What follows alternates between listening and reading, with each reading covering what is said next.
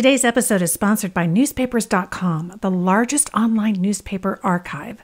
Newspapers.com makes it easy to find your family's story with more than 500 million digitized newspaper pages from the 1690s to today. Search for obituaries, marriage announcements, birth announcements, photos, and more in papers from across the United States, the UK, Canada, and beyond, stretching back 3 generations. For listeners of this podcast, Newspapers.com is offering 20% off a Publisher Extra subscription. Just use the code FamilyTreeMagazine at checkout. That's code FamilyTreeMagazine for 20% off Publisher Extra.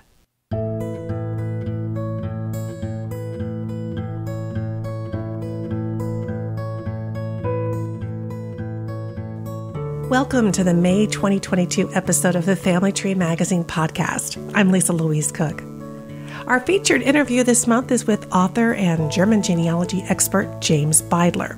We're going to be talking to James about how to research your German-speaking ancestors who lived outside of Germany. Then in the Family History Home segment, we'll cover how to care for some of the most popular heirlooms that you might find around your house, and we'll do that with the family curator, Denise May Levenick. In our Best Websites for Genealogy segment, I'm going to tell you about some of the exciting advancements being made with old maps, and that's being done over at the davidrumsey.com website. And I'm very excited to stop by the editor's desk because I get to introduce you to the latest member of the Family Tree Magazine family. As always, there is a lot to cover, so let's get to it. First up is Tree Talk with Rachel Christian.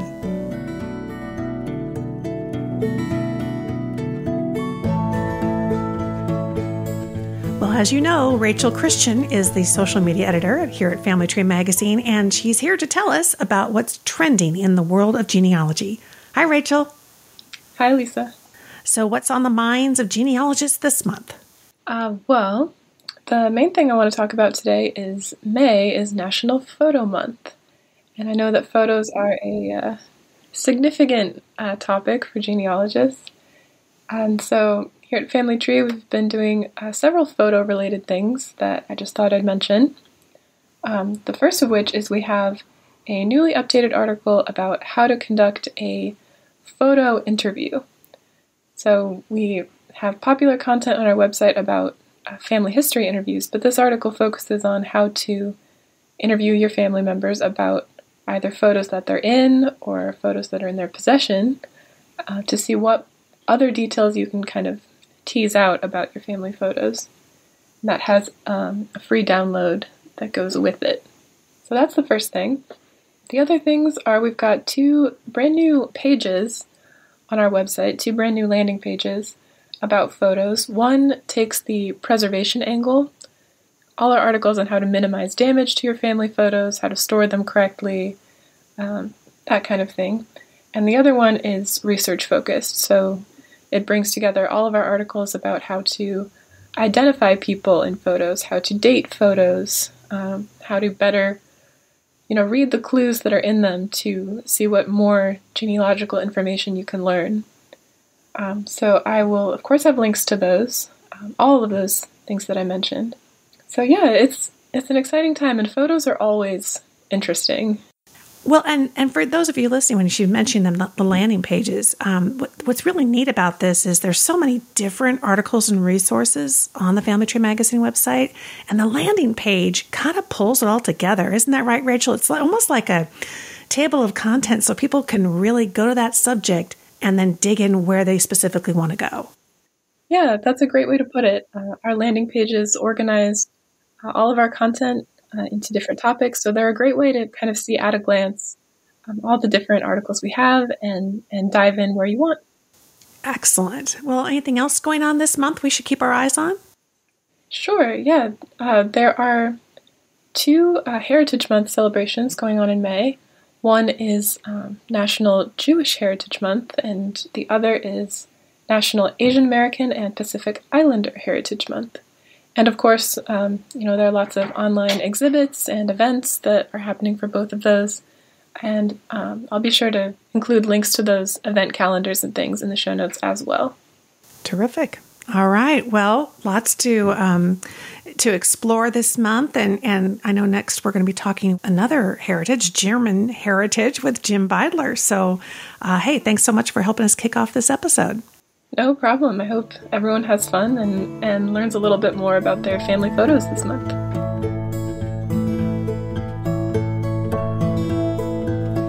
Even if your relatives spoke German, it doesn't necessarily mean they came from Germany.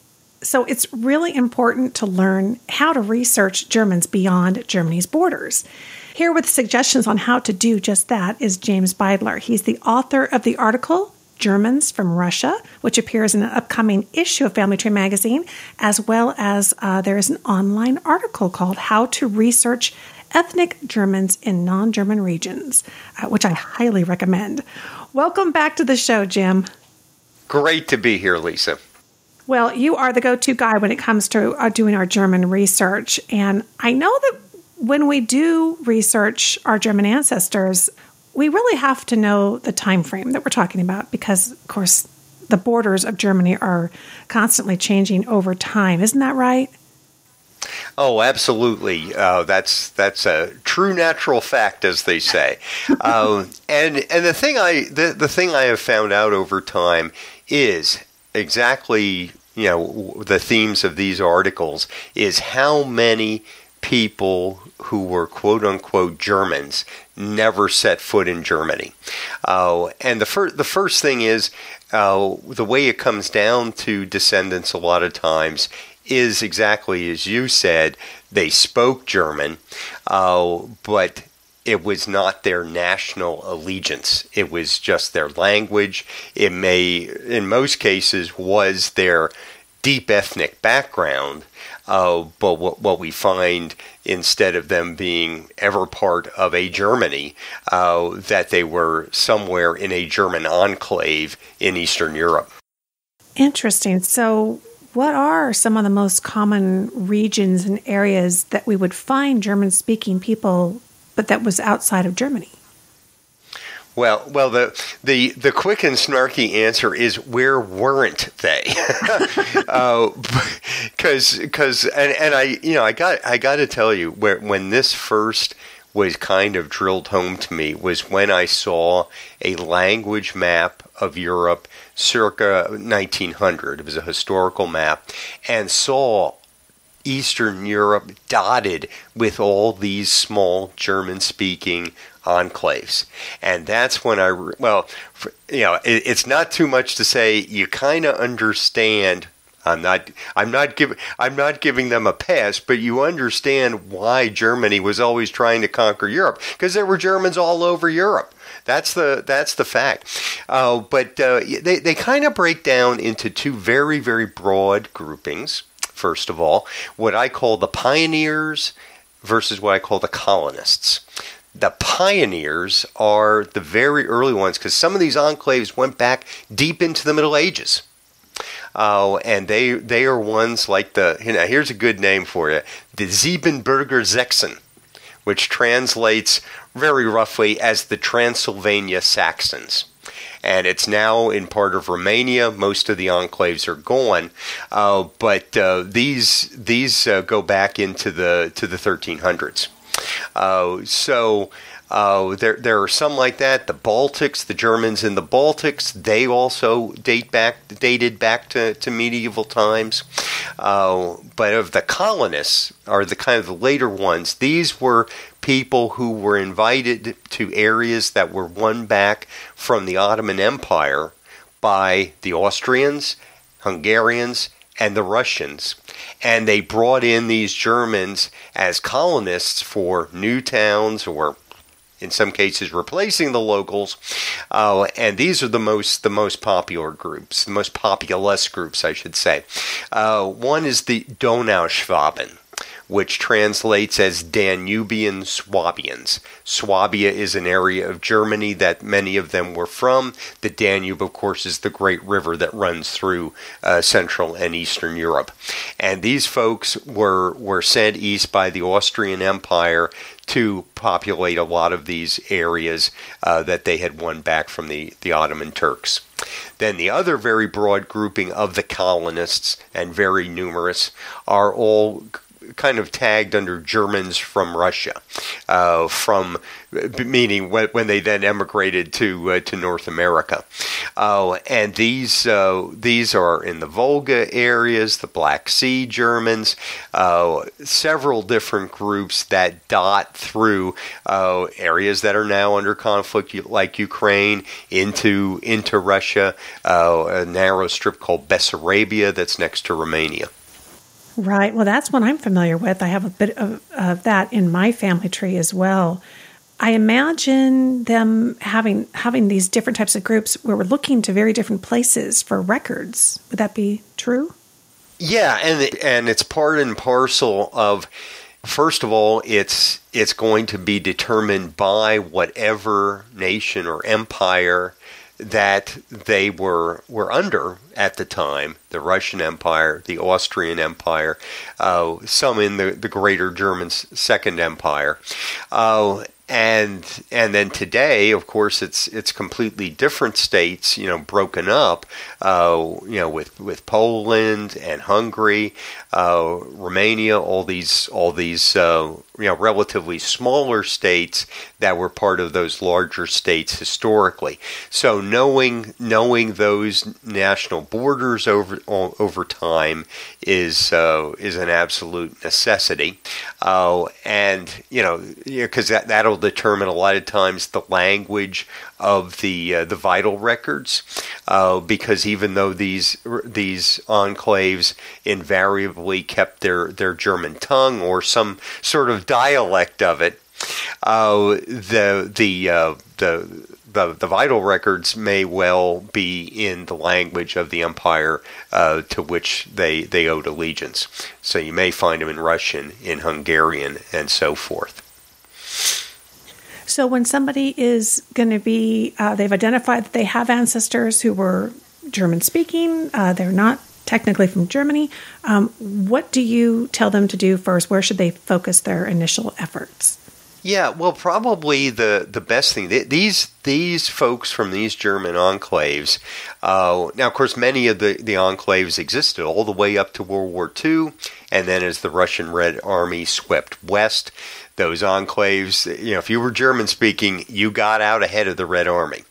And so they then scattered some to Germany, but many all the way around the world. Here in America, Australia, there's a true diaspora from many of these enclaves, and these folks still have an incredible pride of their homeland, even though they're in most cases a couple of generations removed from it. And they have a lot of times little fraternal organizations, even to a particular village. Because my touch with these folks is my daughters were natural children of a Donauschwaben man from the Banat, which is now in Romania. And this little town in the German tongue named Liebling, there is still a Liebling Family History Association of emigres just from that town, and they've published a family history book based on the church records of the town, and put together a photo book of all the original houses from when Liebling was a German enclave. So that's really the place to start. Is do a Google search. I think you know a thing or two about Google searches, Lise, and see what comes up about the town as a starting point, because those are people who are going to have loads of very intimate knowledge still. If they're not original survivors of the enclaves, they'll have the memoirs, they'll have the books, the family history books. It's a great suggestion. So many times in genealogy, we feel like we have to just start from scratch and build everything ourselves. But so many people have come before us, haven't they? And they've been capturing the stories, the records, the history, and might as well stand on their shoulders a bit. Don't reinvent the wheel if you don't have to. Yeah. Exactly. Well, I know you've got an article coming up in the magazine, Germans from Russia. You mentioned them as one of these groups. Tell us a little bit about what we're going to learn in that article. Yeah. Well, we're going to go into the history of each of these specific Germans from Russia groups. And, there are sometimes unique record groups like tax records. The equivalent of tax records, because initially a lot of times they were exempt from taxation when they were brought in to settle these areas. But censuses, they're sporadic, but there are things like that, and we will detail for each of the groups what are the best record groups that will help you. And of course, we also have your other article over at Family Tree Magazine, How to Research Ethnic Germans in Non-German Regions. And that's available to folks who have a premium subscription to FamilyTreeMagazine.com. We'll have links to both of those in the show notes. Always great to talk to you. Thank you so much for giving us some encouragement to finding our German-speaking ancestors. We appreciate it. You bet, Lisa. Always a pleasure to be here.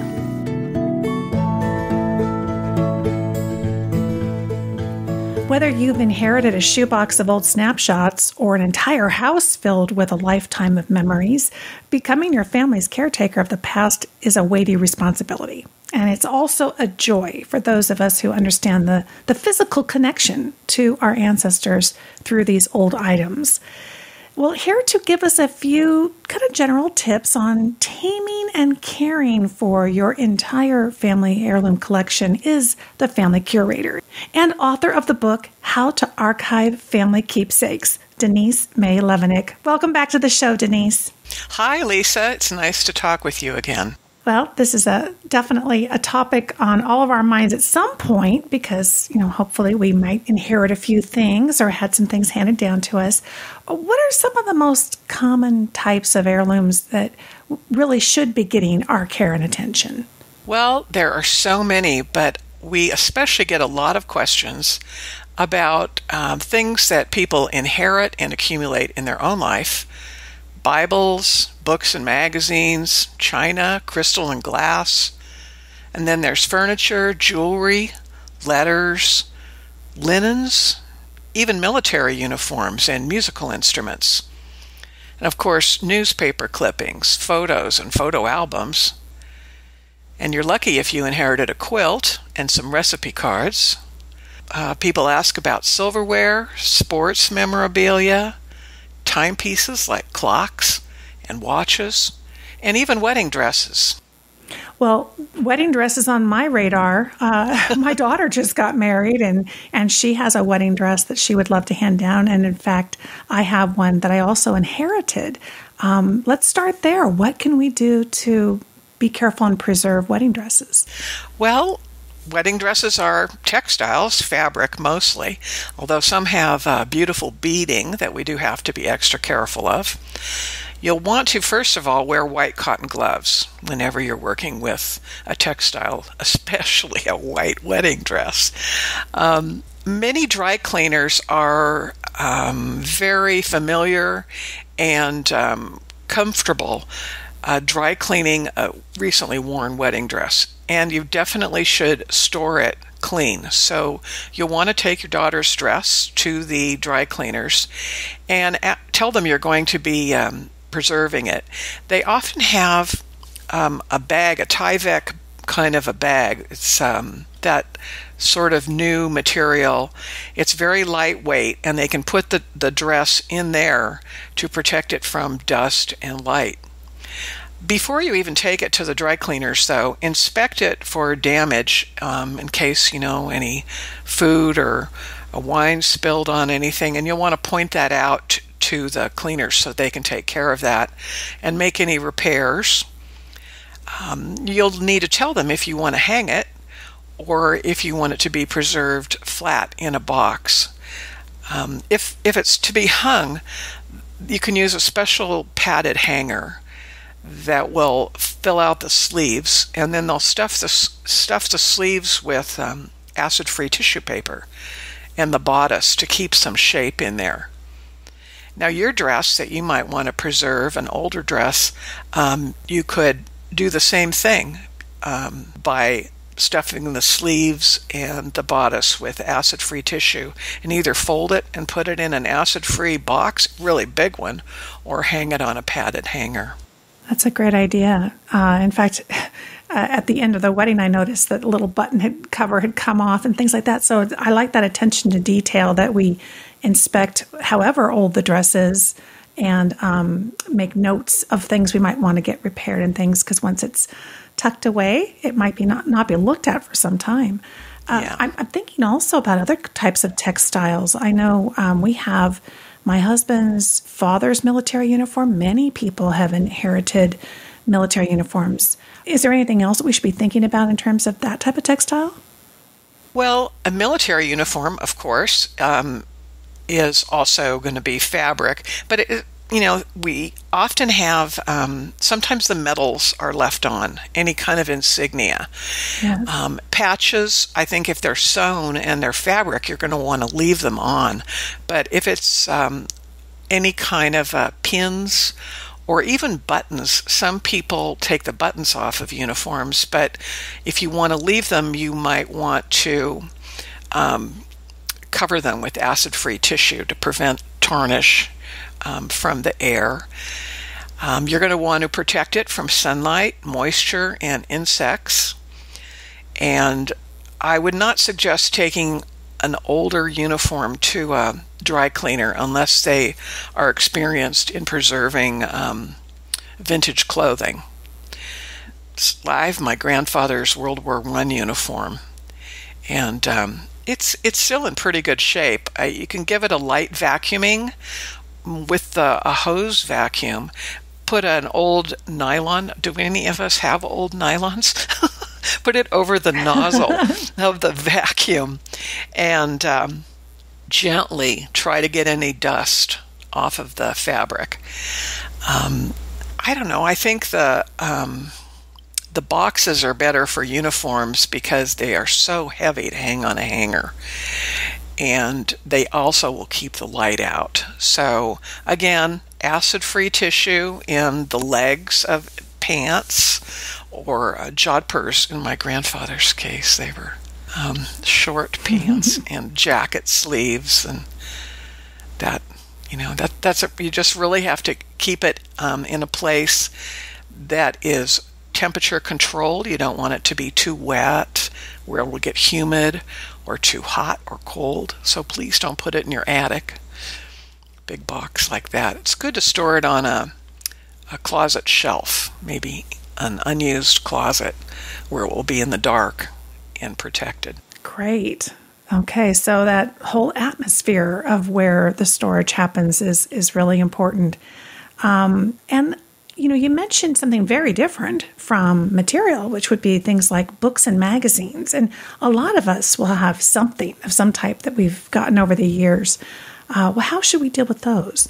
Well, I mentioned that because people have asked me recently. I've had a lot of questions about how to store books. I think it's because we've gone through our books, and so many of us are reading ebooks now that we don't accumulate as many, and what we keep, we really want to preserve. Books are designed to be stored on a shelf, so that's a really good way to think about preserving them. The problem is that if they're in a room full of light or dust, they can just become faded. The spines can become faded. So if you have old books, particularly like a family Bible or family photo albums, you might want to consider purchasing archival book boxes. And the books can be placed in the book box and stored upright, again, on a closet shelf, where they're in a kind of controlled environment. The temperature isn't going to change much in your home. If you have books kind of out where you can see them, be very careful when you take them off the shelf, not to grasp them by the spine so that it would rip, the fabric might rip. Of course, they can be vacuumed. That's a good way to keep them clean. And, oh, please don't put Scotch tape on them if they tear, Right. We've all got a few of those with some torn jackets or covers, and they get hastily repaired. But leave the book repair to the professionals, or get they make book repair tape you can use. Oh, be careful of pests. They really do like books, silverfish particularly. So it's a good reason to keep them clean, to vacuum and clean your space. I love old books, don't you? Oh, totally. And, I love that idea of the vacuum with the little nylon over it for all of these types of items, or anything that has to be really gently cleaned, because sometimes it is just that fine layer of dust that we're dealing with that we want to remove before we really tuck them away. Exactly. Well, these are all terrific ideas. And as you heard Denise mention at the top of this segment, there are so many different kinds of things that you may have. And maybe as she listed them, you start to kind of think about them around your house. Well, we've got a terrific page for you over at FamilyTreeMagazine.com where you can read her article. And it's called Family Heirlooms: How to Care for the Most Common Types. And it is just laid out wonderfully where you can click on each type of item, read through Denise's recommendations and suggestions, and start taking care of those items today. And of course, if you want to stay in touch with Denise or find out more about what she's up to, do visit her over at her website. It's at thefamilycurator.com, thefamilycurator.com. Thanks again, Denise. Always great ideas. Thanks so much. It's nice to talk with you again. And congratulations again on the wedding in your family. New leaf on your family tree. Thank you. Exactly.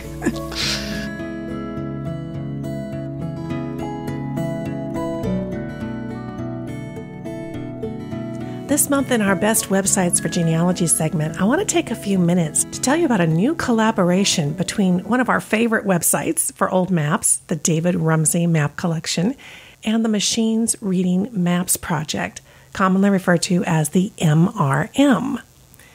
Machines Reading Maps recently announced a new one-year collaboration with the David Rumsey Map Collection. MRM includes publicly available code. It's called Map Curator, and it's Curator with a K.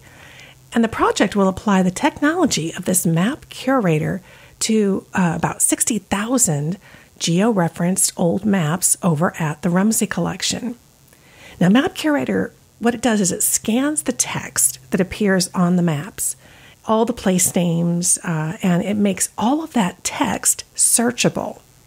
You can kind of think about it like optical character recognition, which is commonly known as OCR.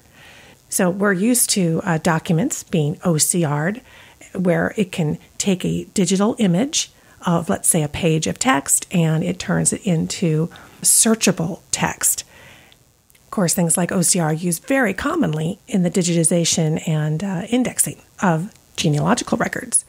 But of course, documents are comprised of horizontal lines of text, typically, right? Going left to right. But of course, in the case of maps, we're really talking about text, which is the place names, and they could be written randomly in all different kinds of directions based on the geography of the area that it's covering. So that's a big problem, or it typically has been in the past, for OCR, but not for this Map Curator. So Rumsey Maps are ideal for a project like this because so much of the work has already been done. David Rumsey's entire collection is about 150,000 maps, and well over 60,000 of them have already been scanned at really high resolution, and they've also been geo-referenced, which means that they've been matched up location by location with the modern-day map. Now, you can see lots of examples of these free maps over at davidrumsey.com. So the fact that so much of this work is already done. The scanning's been done. The georeferencing has been done. That means that they can jump straight into having Map Curator read and document the text that's found on the maps. The data that's generated is going to help make the Rumsey Map Collection the first large digitized map collection in the world to be fully searchable by text. And that's pretty exciting.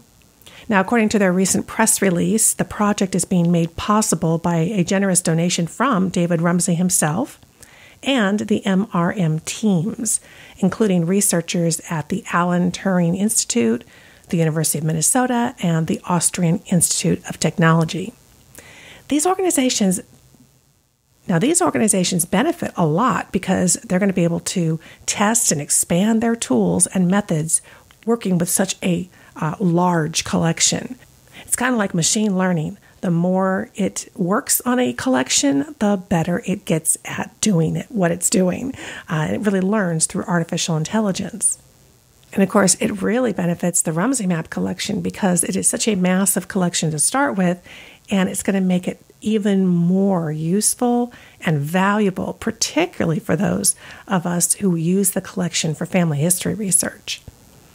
For all the place names, they're also going to be inferring the semantic types. In other words, they're going to be creating really context and establishing the relationship between the found words that are appearing on the map. And they'll be adding links to external knowledge bases like Wikidata. This means that many more features that previously didn't appear in the map's metadata will be visible and discoverable. The project also hopes that researchers are going to be able to conduct complex searches across a variety of maps, which really hasn't been possible before. So if you're doing a research project and there might be many different kinds of maps out there, you want to be able to search across all of them and bring together that unique collection that meet your criteria.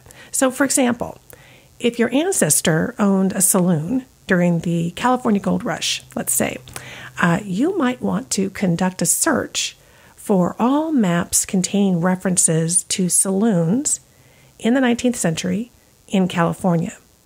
Now, that level of detail likely would not be included in the map description. It wouldn't be necessarily in the metadata, but there may be text that appears on a variety of different maps. And that's what Map Curator can find. It can find each time the word saloon is mentioned on a map. No matter how small the notation, it could find it and pull just that unique grouping together. And when you take a look at the David Rumsey maps, it's amazing how many different maps there are. I mean, you think, well, that's kind of odd. They would actually mention saloons. Well, there is such a variety of maps over there. Some of them are very pictorial. They're very illustrated. Some have just one unique purpose. It might be actually tracking all the saloons in California. You don't know. It's such a massive collection that unless you can search for those keywords that may just only appear on the map, you might never run into a map with a particular piece of information that you're looking for. In fact, over at the show notes, I'm going to have a link and hopefully some images for you so you can kind of see how this works. They give an example in the press release of a zoomed-in portion of a map, and a very old map from France, and you can see how Map Curator is spotting and circling. There's a red outlining around each of the pieces of text that it's finding on the map, and then it's also converting it into typed text, which then, of course, becomes searchable text. It's amazing, and something that, if this all goes well, could really make a huge difference for map research for years to come. The press release from MRM says that this operation will generate an unprecedented amount of free and reusable data of great historical, geographical, scientific, and anthropological value, as well as precious metadata that will improve the accessibility of the collection and active engagement with map enthusiasts. And at the end of the collaboration, they are going to showcase the data and the new functionalities that they've implemented and talk about kind of what the next steps are in a large public event that's going to be held at the David Rumsey Map Center at Stanford Libraries. So you'll want to put this on your radar and stay tuned to this podcast. I'm sure we'll be talking about it again in the future. And also at the show notes at familytreemagazine.com/podcast, I will have a link over to the Machine Reading Maps GitHub. It's that free open source code. And if you're on the techie side of things and you want to check that out, we'll have that link available for you.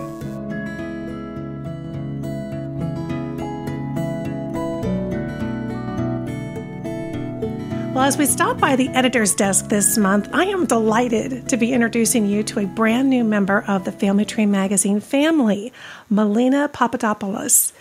Welcome to the show, Melina. Hi, Lisa. It's great to talk to you.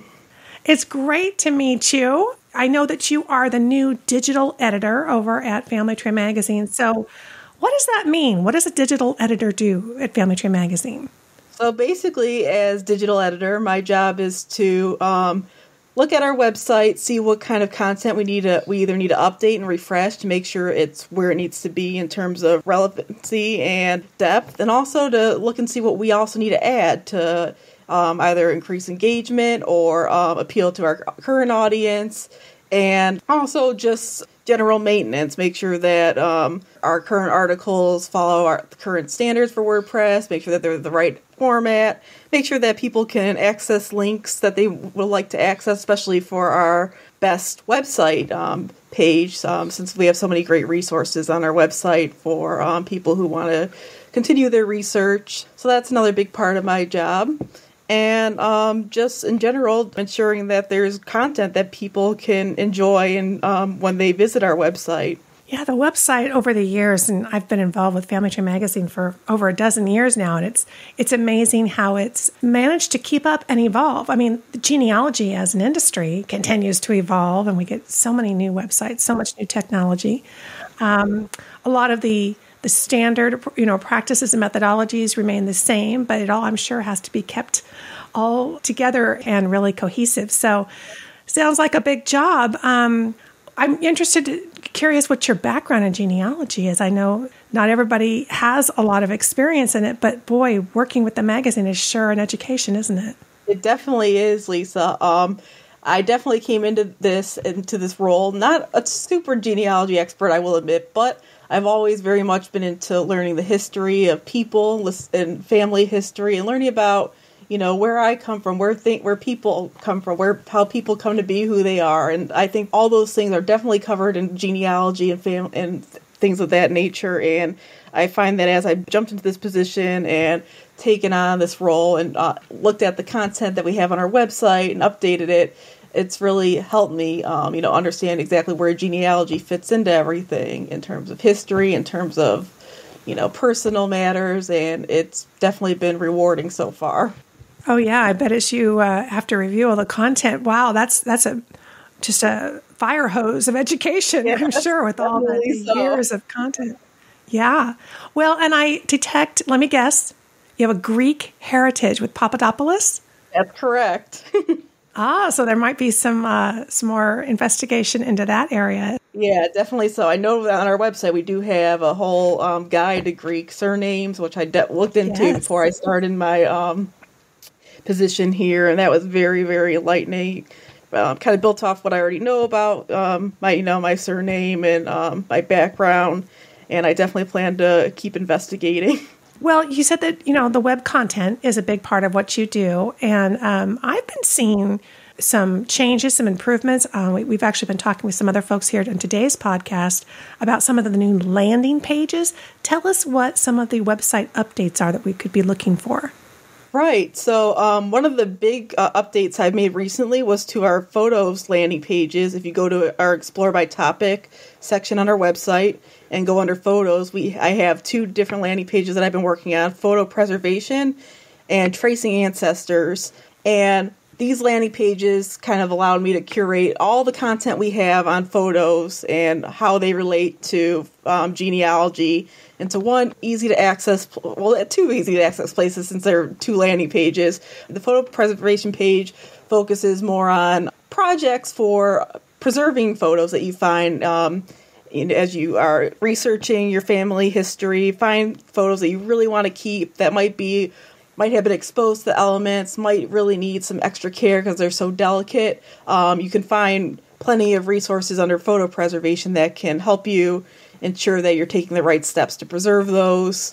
We have the photo preservation article. We have a free ebook that's highlighted on that page, as well as some tips for organizing your photo books, understanding different types of photos, and just some free resources you can download easily from that page. And then the tracing your ancestors' photos kind of delves more deeply into actually understanding where those photos come from. Who's in the photos, why are they wearing what they're wearing? How can we contextualize what's going on in this photo and who this ancestor is? And on that page, I curated more content about what steps to take for finding ancestors in your photo. How can you identify them? How can you track down information that you're looking for? And what websites or resources can you use to find those ancestors? So we definitely had a lot of different photo content when I came into this, and my goal was definitely to make sure that all that content was easy to access in one place, so that if you're really looking to sit down and make sense of all those photos and really preserve them and enjoy them for what they are, you have some resources to go to and access them and preserve them in a way that's meaningful to you. Absolutely. Well, there's, so much in every issue of the magazine, and yet so much more on the website, and you're making it easier than ever to access. So we're excited about that. And of course, everybody can find all the content that Melina's talking about over at familytreemagazine.com. Melina, it's great to meet you. I am so looking forward to talking to you in future episodes. Thanks so much for joining us. No worries, Lisa. It's been great talking with you as well.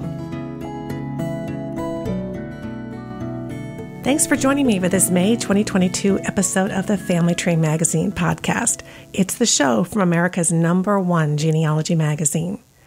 You will find links and information about everything we talked about today over at the show notes page. You'll find that at familytreemagazine.com/podcast. And there you can also sign up for our newsletter. It's absolutely free and full of great tips. If you're listening to us in a podcast app, we'd really appreciate it if you would give us a 5-star review. That would be wonderful. And while you're in your podcasting app, come check out my show, the Genealogy Gems podcast. Until next time, have fun climbing your family tree. Today's episode is sponsored by Newspapers.com, the largest online newspaper archive. Newspapers.com makes it easy to find your family's story with more than 500 million digitized newspaper pages from the 1690s to today. Search for obituaries, marriage announcements, birth announcements, photos, and more in papers from across the United States, the UK, Canada, and beyond, stretching back 3 generations. For listeners of this podcast, Newspapers.com is offering 20% off a Publisher Extra subscription. Just use the code FamilyTreeMagazine at checkout. That's code FamilyTreeMagazine for 20% off Publisher Extra.